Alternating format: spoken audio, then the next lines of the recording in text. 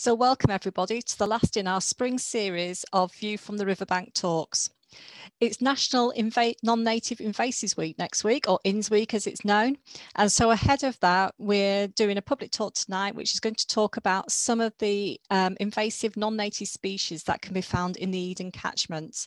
We're going to focus particularly on Himalayan balsam. It's really prolific, but actually there's a lot that everybody can do about it to get rid of this invasive alien species. We're also going to hear from Jenny Garbe, who's going to take us through a strategic approach that she's taking to managing invasive species in the Trout Beck catchment as part of her EU-funded project. So first of all, I'd like to introduce Dave Greaves, who is our Conservation Officer for Species and Habitat, and he's going to tell us some more about the invasive species found here. Over to you, Dave. Good evening. I'm just going to do a short presentation of just a small number of invasive species that are found in the Eden catchment. There's many more than this. I'm just going to focus on some of the worst offenders we've got. So I'll just share my screen with you. So first up, we've got the American mink. It's a small semi-aquatic mammal, and it occupies both freshwater and saltwater habitats.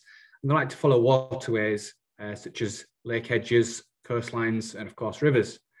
It belongs to the mustelid family, so it's related to the otter, polecat, stoat, pine marten, and weasel. It has a rich, usually really dark brown fur, sometimes black in appearance. It's got a narrow snout, and it's often got a white patch on the chin or the throat, though not always. The size, they're usually around 30 to 47 centimeters in body length, and the tail is around half the length of the body. So they're a similar size to polecats and quite a lot smaller than our native otter. They're territorial, and the average mink territory along a linear waterway may be up to around 5 kilometers for a male and between 1 and 3 kilometers for a female.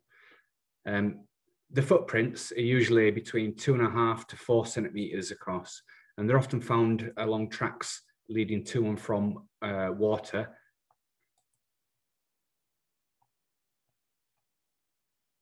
Here's some fairly small ones, probably a female, alongside a 2p piece for a size comparison. The carnivores, and they eat a wide variety of prey, including rabbits, water voles, as seen here, rats, birds, eggs, fish, and domestic fowl. They really are opportunistic hunters, and they'll just take whatever prey is available at the time.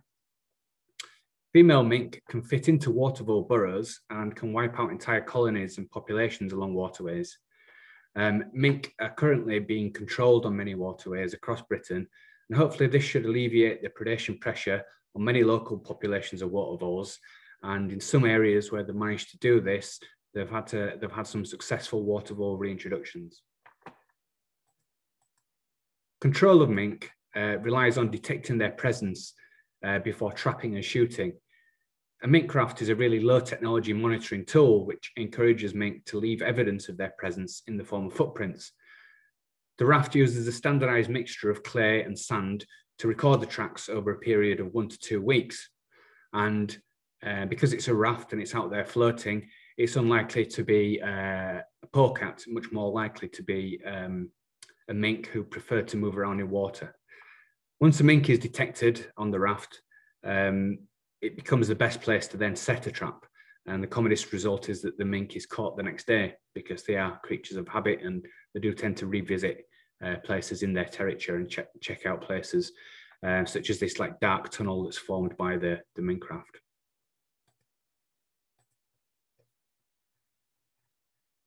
Signal crayfish was introduced by the British government in the 1970s from North America to UK waters for export into what was a lucrative Scandinavian market for food. They soon escaped from commercial fisheries and began to outcompete the native white-clawed crayfish for habitat and food. But they also carry a disease known as crayfish plague, which is lethal to the native white-clawed crayfish. They have decimated the native crayfish populations where present, And signal crayfish cause further problems by burrowing into riverbanks, causing erosion, bank collapse, and sediment pollution.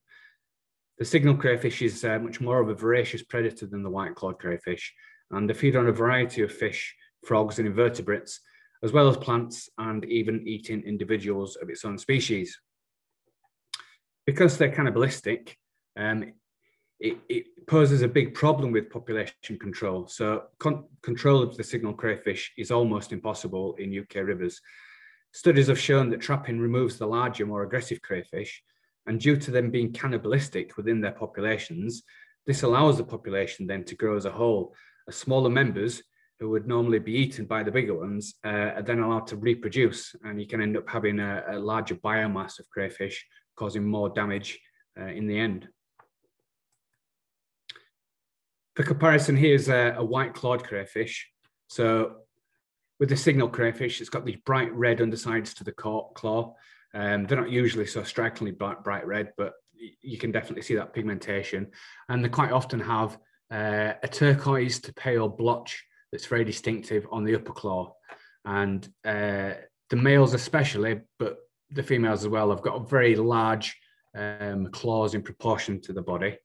And in comparison with the white-clawed crayfish as seen here, which has got more whitish, sometimes rose pink kind of coloured claw, and lacking those blotches on the outside of the hinge there. Another problem plant we have in the Eden catchment is the giant hogweed. And this was introduced to Britain and Europe from the Caucasus Mountains in the 19th century. The giant hogweed outcompetes other vegetation due to its size, and it forms pure stands that expand from year to year if not controlled. It has flat seeds which are dispersed by the wind, water, and by human activity. Although it's an impressive sight when fully grown, and they can reach up to around 3.5 meters in height, giant hogweed is invasive and potentially harmful. A signal flower head may have over 5,000 seeds, and a plant may produce 50,000 to 80,000 seeds in its lifetime. Seeds are shed from late August to mid-October, and seed present in the soil seed bank will generally continue to emerge for 3 to 4 years, but seeds have been known to be viable in some soils for up to 15 years. As you can see, they often have this purple blotchy coloration on the stems and more sharply serrated leaves than the native hogweed. Chemicals which are in the sap can cause photodermatitis or photosensitivity, where the skin becomes very sensitive when it's exposed to sunlight and may suffer blistering, pigmentation, and sometimes even long-lasting scars. The effective control for Himalayan balsam is usually by spraying or injecting with glyphosate, though it can be controlled by digging out or continually suppressing with mulch. Japanese knotweed is another common problem along our waterways. It's a frequent colonizer of riparian ecosystems, as well as roadsides and brownfield sites. It forms thick, dense colonies which completely crowd out any other herbaceous species, and the success of the species has been partially attributed to its tolerance of a very wide range of soil types, pH, and salinity. It's a really tough plant. Its rhizomes, or its root system, can survive temperatures of -35°C, and they can extend 7 meters horizontally and up to 3 meters deep, making removal by excavation extremely difficult. The plant's also very resilient to cutting, vigorously resprouting from the roots, and it spreads very, very easily. If even a very small piece of the rhizome or the root system is broken off, it can regrow from that. As you can see here, it's got these sometimes described as shield-shaped or spade-shaped leaves, which shoot from the stem nodes alternately, and it gives it this distinctly zigzag pattern to the stem. Typically blooming between late summer and early autumn, the Japanese knotweed flowers are a distinctly creamy white colour and form in clusters of up to 10 centimetres long. They die back around October, and then what's left behind are these hollow stems throughout the winter months. it's really tough, and it can go through tarmac, it can go through brick walls, and even through concrete if it finds a weak spot in some kind of broken or degraded concrete. This large underground network of roots, rhizomes that develop, all need to be killed to kill the plant. So all the above ground portions of the plant need to be controlled repeatedly for 7 years in order to weaken and kill the entire patch. This is usually done by repeated spraying over several years, or through stem injection, again with glyphosate. Whilst all the other invaders I mentioned are really difficult to control and almost impossible in some cases, and it's sometimes best to seek advice before tackling something like giant hogweed yourself, one thing we can all do is tackle this invasive species, which is Himalayan balsam. And my colleague Jenny Payne is going to talk to us a bit more about how we can do this. Thank you, Dave. Hi, everybody. I'm Jenny. I'm the volunteer coordinator and, well, part-time anyway. And one of the things we do with our volunteers is control of Himalayan balsam. It's not hard to handle or toxic. In fact, you can eat the seeds if you want to, and it even smells nice when you're bashing it, and anybody can do it. So it's where our ERT volunteers really come into their own. You can see from this picture quite how much some people enjoy doing this, and take it from me, it can get really addictive once you get going. Now, when our volunteers go out balsam bashing, they do bash it by the river, and they bash it in the fields, and they bash it along the footpaths, and then some of them even get into the river to bash it. You get the drift.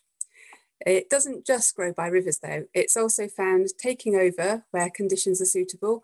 So this is a bit of wet field along the side of the river in Long Martin, just down by the bridge. And it's quite a wide bit of field, but the Himalayan balsam is busy taking over the whole field there. One of the joys of balsam bashing is that it's generally ridiculously easy to pull it up. The root ball is relatively small, and the best thing to do with it once it's been pulled up is to pile it up in a heap in the sun so that it can heat up and compost down. This is where sometimes things get a little bit silly, but it's always good to have a bit of fun as well. In the right situation, a pile like this will decompose incredibly quickly in the sun, but by the following year, there shouldn't be a lot left of it at all. And for our volunteers, it really is pretty much as easy as that. There's always a thing that the more we know about Himalayan balsam and the things that make it such a phenomenally successful invader, the more effective we can be in getting rid of it. So a few of the details about this plant. It is a problem all over the country. Himalayan balsam is advancing around Britain fast enough to cover an area the size of the Lake District National Park every 4 years. These beautiful flowers that it has are part of the problem. Pretty much amounts to a superpower. The Himalayan balsam has flowers that produce more pollen than any European flower, and that makes them extra attractive to pollinators like the bees, and they will preferentially confine themselves exclusively to Himalayan balsam plants. The flowers are followed by seed pods, which would be superpower too. And the pods dry out and eventually explode, propelling up to 200 to 400 seeds per plant out into the world. So not as prolific as some of the plants that Dave's been talking about, but still pretty impressive. This has been captured on a little film by some of our volunteers, Corentin and Ellie, and so we're going to show you their little film now.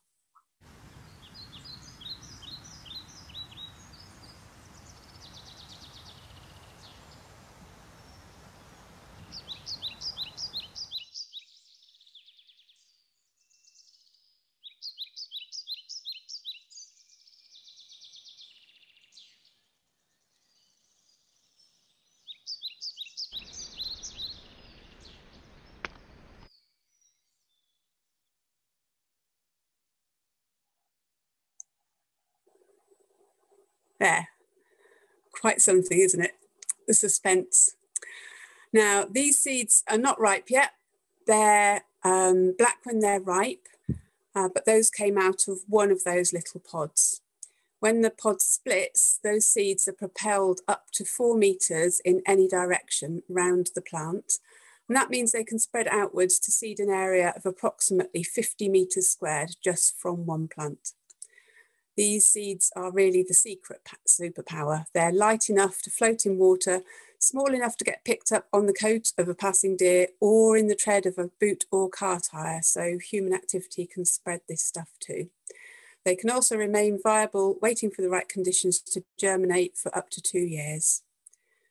The Himalayan Superpower 4 is its amazing power to grow. So if anyone's been out looking for it at the moment this year, they'll know it's not really very big. In fact, it's mostly as small as this and it's barely recognisable. The next photo was taken in August last year. And for anybody that doesn't know Phil, he's a real giant. So this indicates just how quickly Himalayan balsam can put on the inches. That's 0 to head height in 3 months. So quite impressive growth rate there. Growing so tall and so dense in such a short time means that Himalayan balsam can make short work of outgrowing and outcompeting our native, more moderate vegetation. That often leaves bare soil beneath the stems when the plant dies off in winter.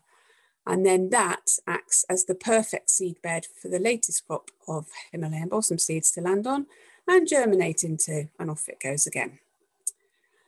A small stand of Himalayan balsam low down by the river's edge could be overlooked, and easily overlooked. So that's quite a small little bit, but it's quite tall. If you just had 5 plants there, you might miss it. But then when you start putting the numbers in, if you have 5 plants and they produce 300 seeds each with a germination rate of 85%, that would give you over 1,000 plants in the first year and a massive 325,000 plants in just 2 years. So quite impressive, and you can see why it invades quite so rapidly. The nodes along each stem of the Himalayan balsam have another superpower, which also helps the plant take over. And each one of these can send out extra roots. Oh, there we go. Each one of these nodes can take out extra roots. Sorry, I've lost myself completely. Put down extra roots and also shoot to make an extra stem. So for plants that either fall over or drop into the wet ground, this means that they can grow a new Himalayan balsam plant at each node along the length of the stem. So in the case of the plant in this picture, there are 5 nodes along the length of the stem. That would be 5 plants instead of just 1. And then if you do the numbers thing again, that's instead of 300 seeds, this now monster plant is going to give you up to 1,500 seeds. Jetting out to make a new colony. So when we're tackling Himalayan balsam, the real secret is to start pulling it up nice and early in the season before it's had a chance to flower. That's if you can recognise it without the pink. Our volunteers all have their own unique style of bashing, but good bashing techniques focus on really mashing up those nodes when you pull up the plant so that you're neutralising that power of the plant to just get away and shoot from everywhere. The bottom node is usually right next to the roots, so it's important to separate the existing roots from the bottom node, and do that just by snapping the stem just above the root ball. We keep on beating up the nodes and the stems as we pile them into a mound. And then all that jumping around on the pile just makes sure everything is well and truly squished, and it also makes a good place for a cup of tea at the end of the session. If there's a lot of balsam and possibly not so many people to pull it and you're not going to finish, you need to start getting strategic about which bits you pull and which bits you don't. So when you think about it, pulling balsam right next to the riverbank means that seeds and plants are less likely to end up in the water where they could be carried downstream to start a new colony. And then it doesn't just work if you pull it on your own patch, but if you don't know where it's coming from, it's just going to reseed into your patch again. So it's much better to trace it further upstream and pull it out and clear it permanently. So this picture on the right was Himalayan balsam, and then this one here is the following year in the same place. It's a different angle, but it is the same bit of fence line. That's actually one of the same people as well. So one of our same volunteers that really is into balsam pulling. So what you're aiming to do is just get rid of it further upstream. Having said that, it is quite amazing the difference that just one person can make. This is Brian. He found a little island and he was going to pull out all the balsam on the island, and he started at 11:04 in the morning on a volunteer session. And then by 12 o'clock, he had actually made quite a visible space in the middle of his island, and he sat there and had his lunch, and then worked a bit harder in the afternoon and got through a bit more. And then he finally left the island at 3:39 p.m. with all the balsam on that little island pulled out. So it's a really satisfying thing to do when you come out and you set yourself a little patch and a target, and then you achieve it. There are plenty of opportunities for anyone who's interested to get involved, some of which Sam will tell you about later. Do come and join us, or join in with, there's a number of conservation groups out there doing all sorts of activities focused around balsam. You can do it anywhere you like in Cumbria. Lots of people trying to join forces to get rid of Himalayan balsam for good. This is absolutely a numbers game, getting rid of this plant. It's just getting people out, and so it really is a case of the more people get involved, the merrier. That's great, Jenny. Thank you very much for that. Some of those numbers in how the plant can spread so quickly are absolutely astonishing. I can't get over that. From something that only had 5 plants in its first year could then go on to create 325,125 by year 3. That's amazing. And just think of the difference we could make if we could get to those plants just that bit earlier. It's absolutely fabulous. So with that ringing in our ears, what I'd like to do now is hand over to Jenny Garbe, who will tell you what she's been doing to try and reduce this huge issue we have with invasive species, particularly in the Trout Beck. Over to you, Jenny. Thanks, Sam.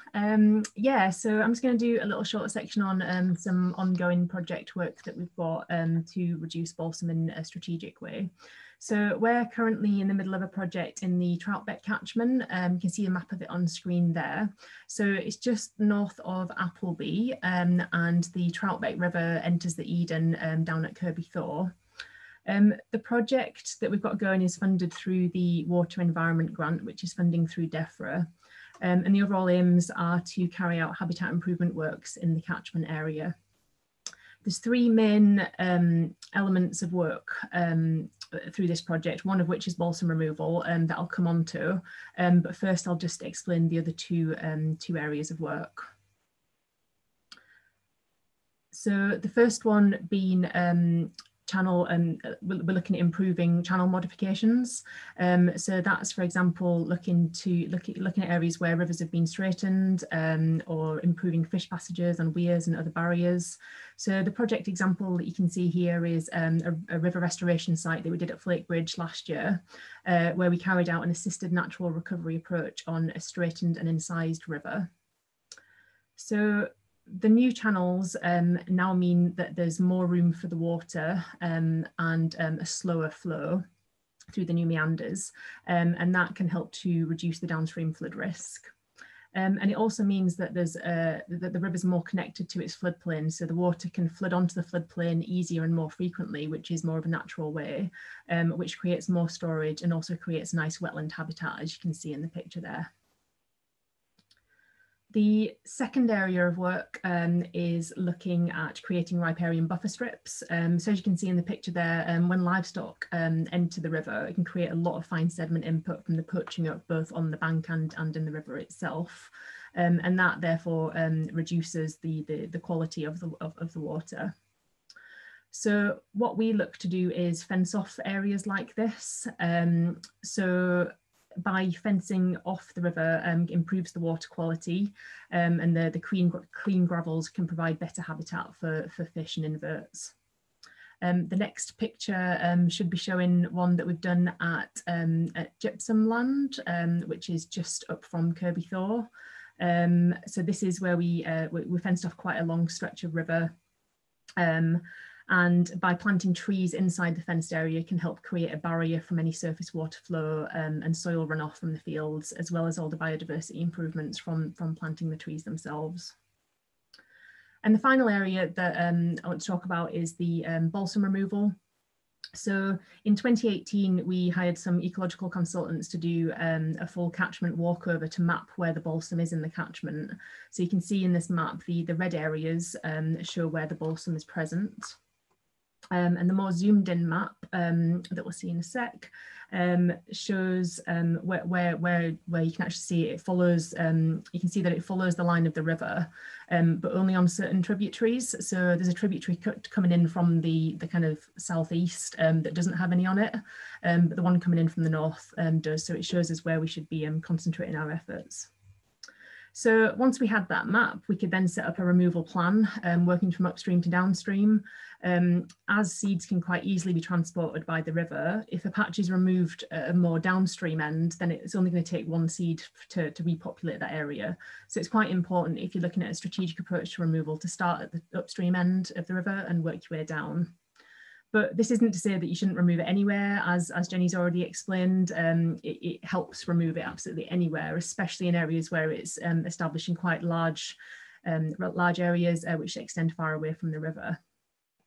So what we did with this was we split the whole reach into 4 reaches and planned to do, for example, reach 1 in the first year, followed by reach 2 in the second year.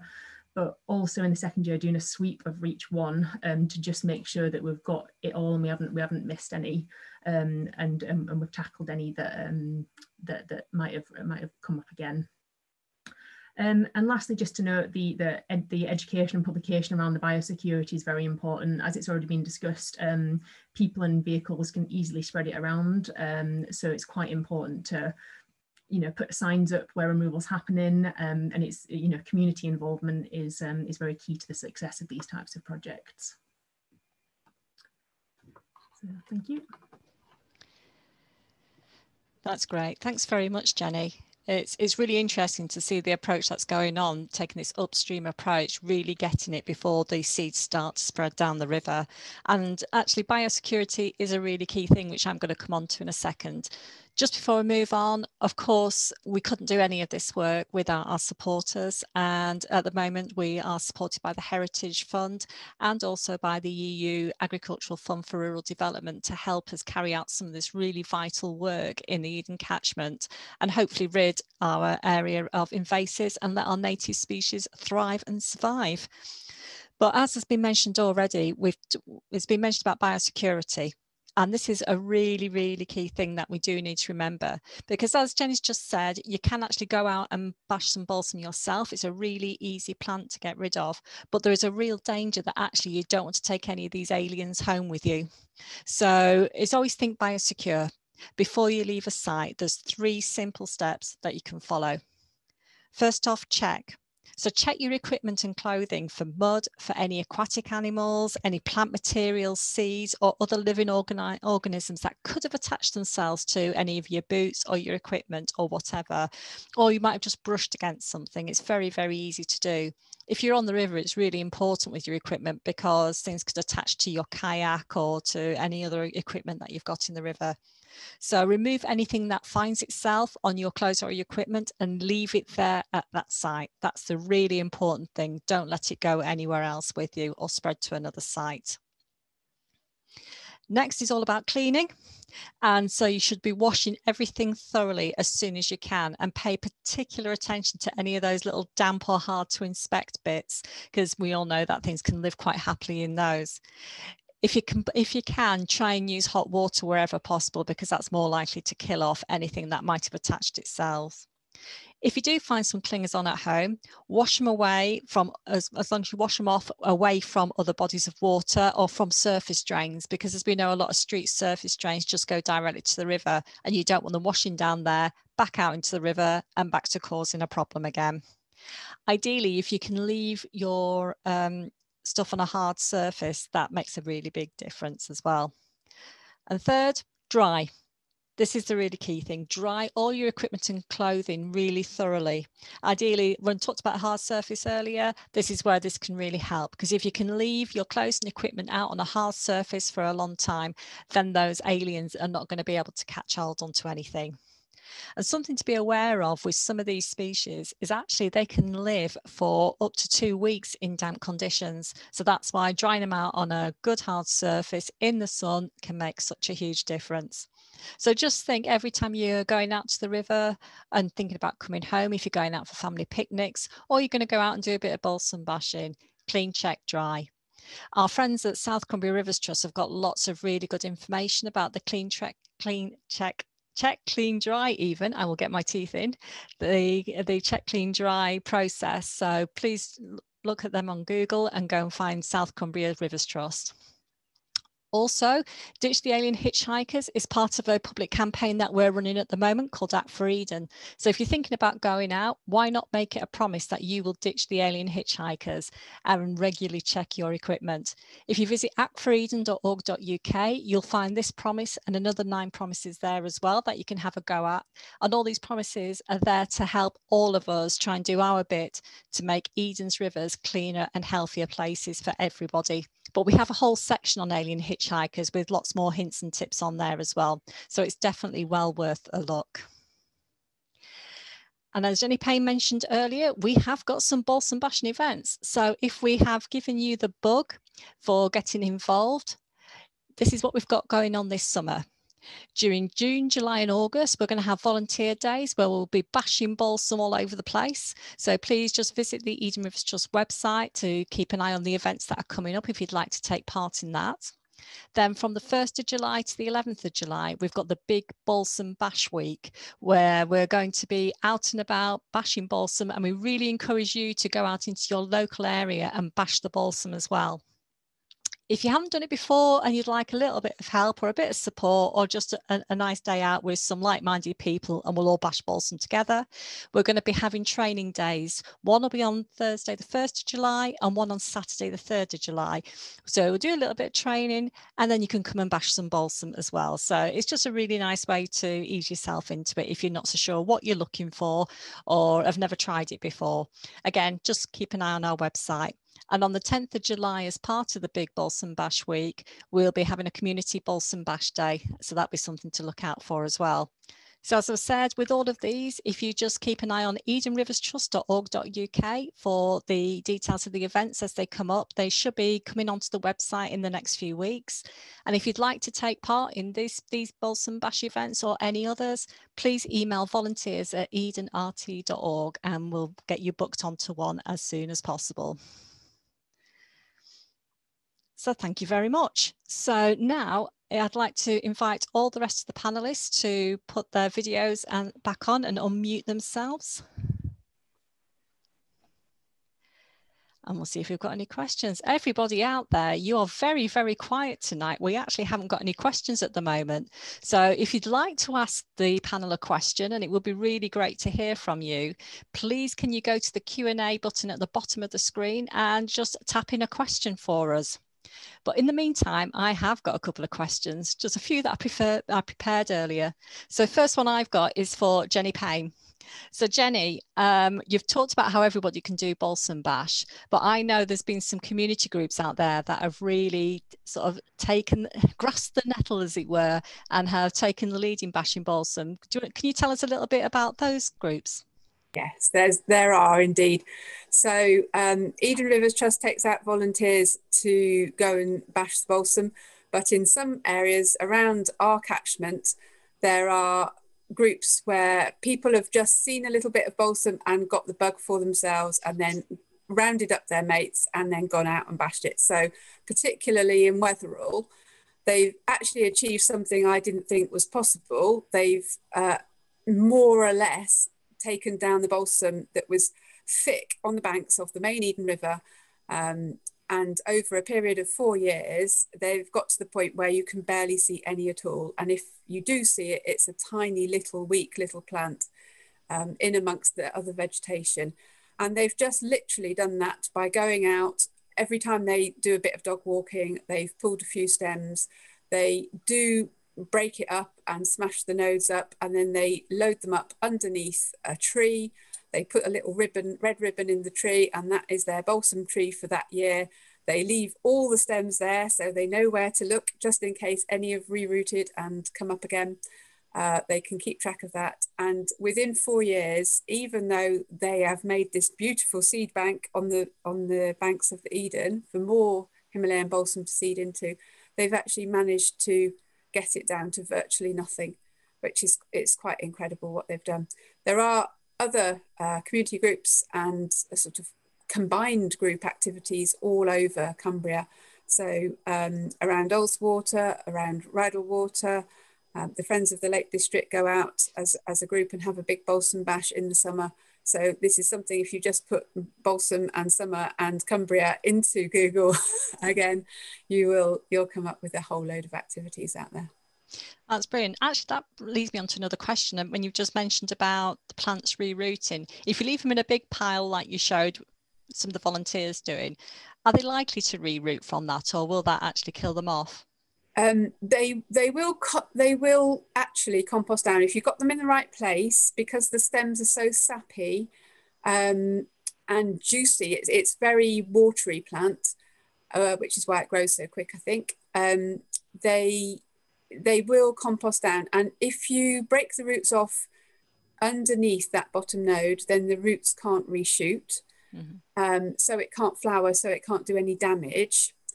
And then the other bits of the plant, if the nodes are mashed, then they can't either root or shoot.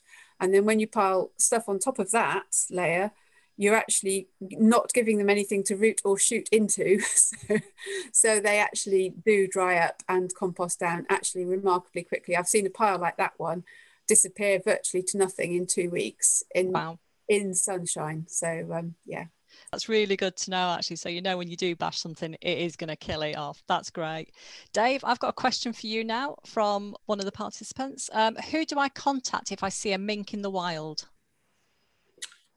That's a good question. There's an app you can get on your phone called iRecord, and you can record any species on that. And that'll ensure the records get sent to, they'll be sent to verification to the local mammal expert, and then they'll appear at the record centre. So if anybody would like to find out about records for mink, they can look there. You can report it to us, and we can't guarantee we'll be able to do anything about it. There are some people who are out in the Eden catchment who run their own voluntary trapping scheme and dispatching of mink. These people are quite few and far between, so I can contact the person who coordinates that. And if they've got somebody who is a volunteer nearby, who traps close by, maybe they can do something about this. But it is a problem in that they can live pretty much anywhere, and they can run, swim, climb. So they're very good at what they do. But yeah, you can report to us, but by all means, and we can see if we can do anything. But please certainly make sure it's recorded somewhere, and the iRecord app's a really good place to do that. That's great. That's a really useful thing to know. I wasn't aware of the iRecord app, so yeah, I should be taking a look at that after the session as well. Jenny Garby, can I ask a quick question for you? Sort of this project, is this the first time you've had a project like this where INS removal's been such an integral part of a sort of river restoration, river habitat improvement project? Yeah, I think so. I think you know, this is a really unique project in that we're looking at one whole catchment area and looking at improving the habitat within that whole area, and of course invasives are a big part of that. So yeah, it's the first project that I know where we've done that integral. That's great, and hopefully more to come in other parts of the catchment. That would be really nice. Oh well, folks, we haven't got any more questions, so I'd like to thank you all for coming along tonight. We've certainly enjoyed being here talking about invasives. And just before I go, I would just like to mention that this is the last talk that we are doing in our View from the Riverbank series for this spring, summer.